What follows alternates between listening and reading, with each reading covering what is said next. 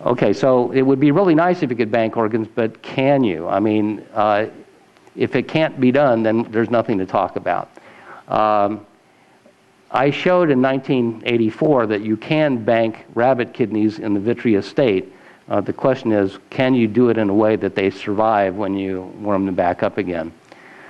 The first demonstration that this kind of crazy idea might be possible appeared in 1985 in a paper that Bill Rawl and I published, showing that embryos could be vitrified and recovered regardless of the cooling rate that they were cooled and warmed at, or that they were cooled at.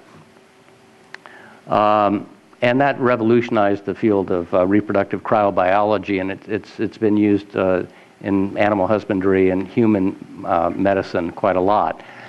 Since that demonstration, the field has grown at a double exponential rate. There are many, many things that can be preserved by vitrification. These are all different kinds of cells. These are tissues, organs, and even organisms.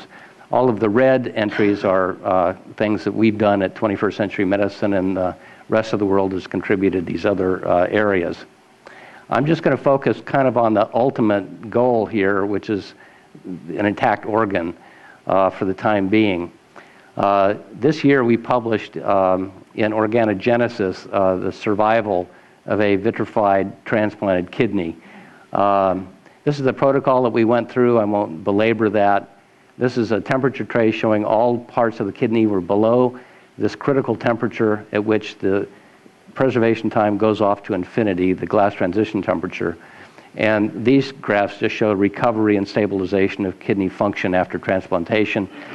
This shows the survival of the part of the kidney that's the hardest to preserve. So it's not a fantasy to be able to preserve whole organs at cryogenic temperatures. We're now working on preserving the heart at cryogenic temperatures because, after all, that's what most of those people with organ failure die of. It's looking good so far. We're well along the way. This heart is at -30 and completely non-frozen and viable. Okay, but as a company, we have to be able to do things in the here and now as well to generate revenue to keep us going long enough for all the tissue engineers to come up with all of these amazing organs that will someday be developed until aging makes them unnecessary. So one of the things that we've looked at is replacing tissues rather than organs, and the primary example of that is the cornea. There are over 1 million cases of corneal blindness every year. It's only addressable with banking because you can't ship corneas from where you have them to where they're needed without having them deteriorate in the process. So there's no competition out there because nobody else has a method that really works in a practical way. So we're looking at that fairly intensively. Of course, the cornea is the clear structure at the front of your eye. It's what you see through, and it's entirely dependent for its functionality on a monolayer of cells at the back of the cornea called corneal endothelial cells. So you're going to hear me say a lot of things about corneal endothelial cells just to show you that we can preserve these things. This is a graph that shows how many of these cells there are per square millimeter. When we get the corneas from the eye bank, graphed against how many there are after we've vitrified and rewarmed the cornea.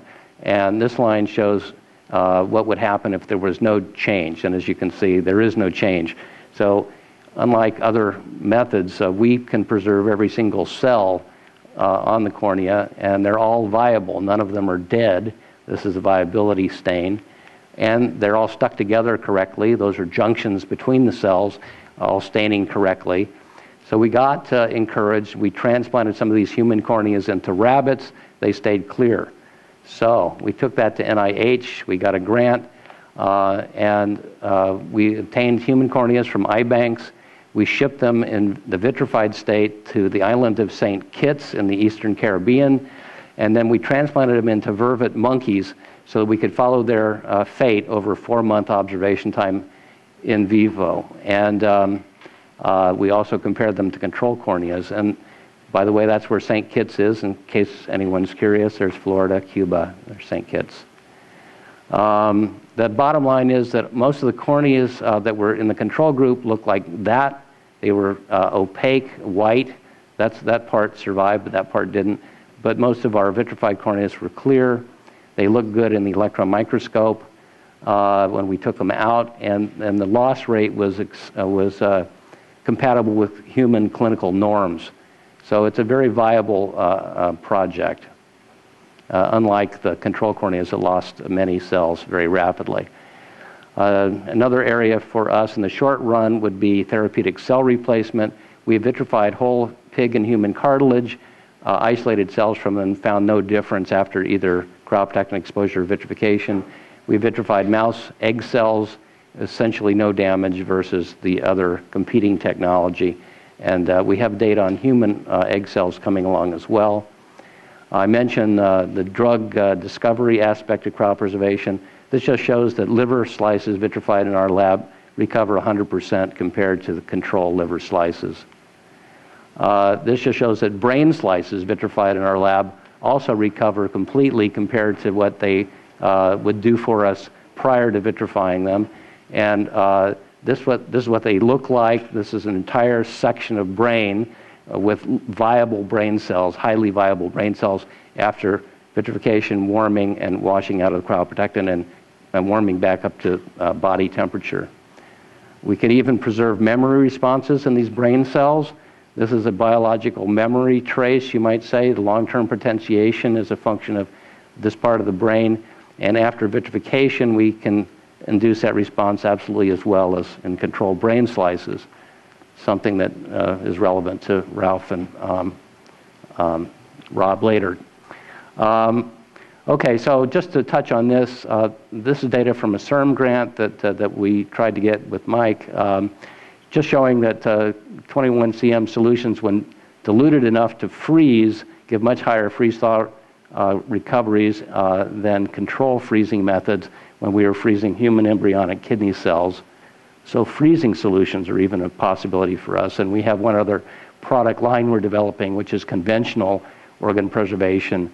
We have a solution that preserves dog kidneys for 4 days, just pack them in ice and take them out 4 days later. And they're very little, damaged very little.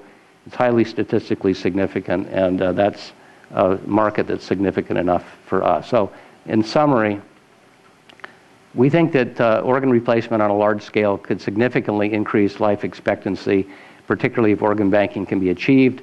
The market for that sort of thing, if fully realized, would be extremely large. So if we got even a very small fraction of that, it would be good for us.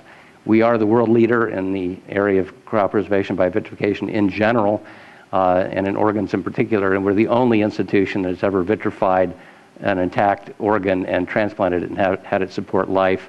And we are approaching marketability for several different products. Our motto is expanding the boundaries of preservation science, and we'll continue to do that until it makes a difference for you. Thank you. So questions?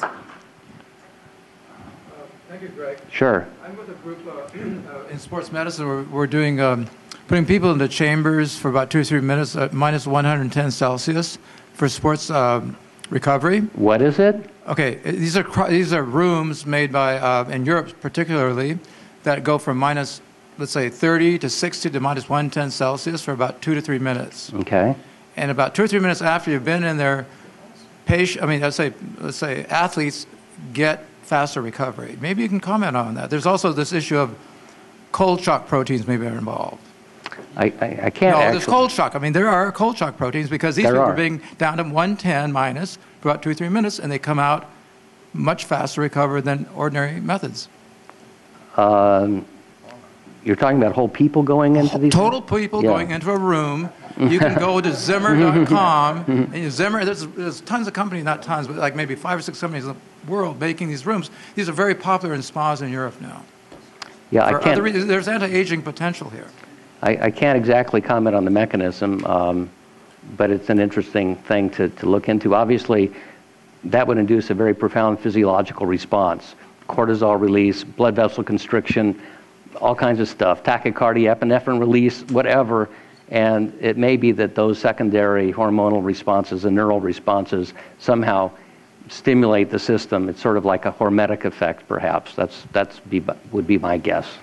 Hormesis, Yes. I think you're right. I think there's some mention of hormesis Yes. effect. Thank you. Okay, I guess it was clear. So I guess if there are no other questions, I'll take my leave. Thank you.